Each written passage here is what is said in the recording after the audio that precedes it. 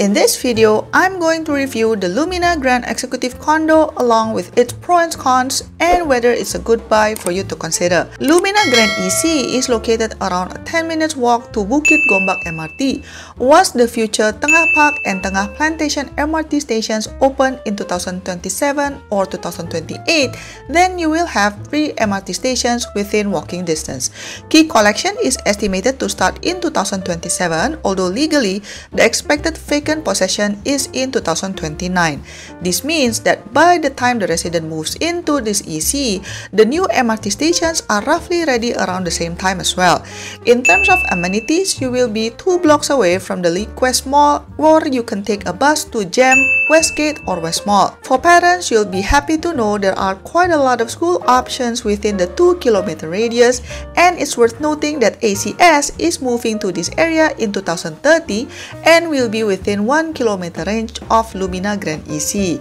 That will be a big selling point in the future as ACS is considered a good school by many. It is also close to 2 major business hubs, Jurong Innovation District and Jurong Lake District, as well as the upcoming Tengah Town, which will even bring more amenities to the area. Regarding the development itself, they are offering 3-bedroom, 3-bedroom premium, 4-bedroom and 5-bedroom units for you to choose from. There will be 512 units in total, making this a mid-sized development. The highest floor is level 12 or level 13 depending on which block you are looking at. So it's not really a skyscraper, but on the positive side, this means that you don't have to share the lifts with so many people.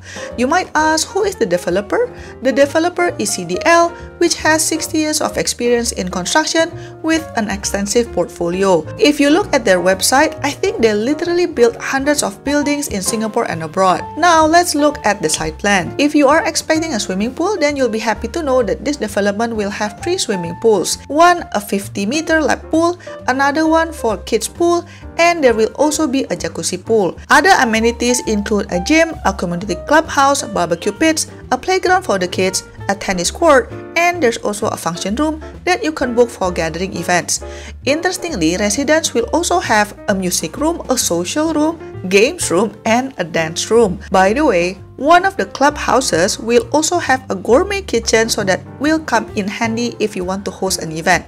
It will also have some reading lounges, urban farming space, and many more. From the site plan, you can see that the developer is really trying to make the most of the limited plot that they have. Now, let's look at the unit mix.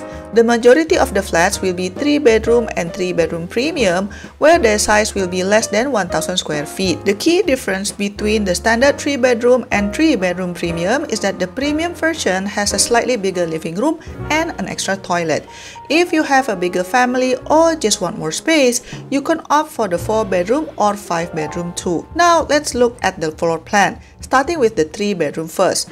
At a glance, I love how the units are just squarish, easier to decorate, and it really maximizes the space. As you open the door, you will immediately see the living room and kitchen.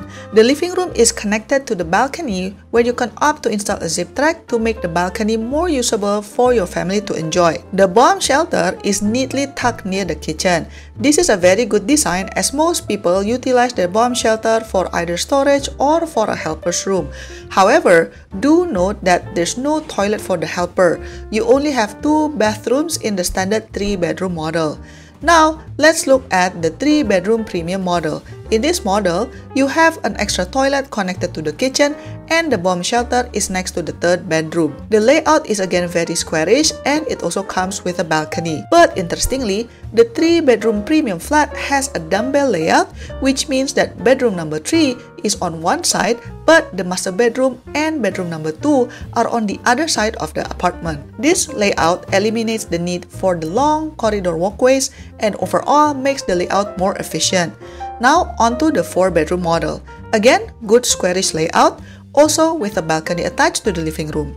For this model, you have 2 bathrooms plus a toilet at the back. The bomb shelter is attached to the kitchen, so it's very ideal if you have a helper. The size of a typical 4-bedroom in this development ranges between 1141 to 1270 square feet, making it a nice option for a larger family. The last model that they have is the 5-bedroom model, which is the largest in the development. The size is just under 1500 square feet, and from the floor plan, you can see that you have a significantly bigger living room and you even have 2 kitchens, wet and dry.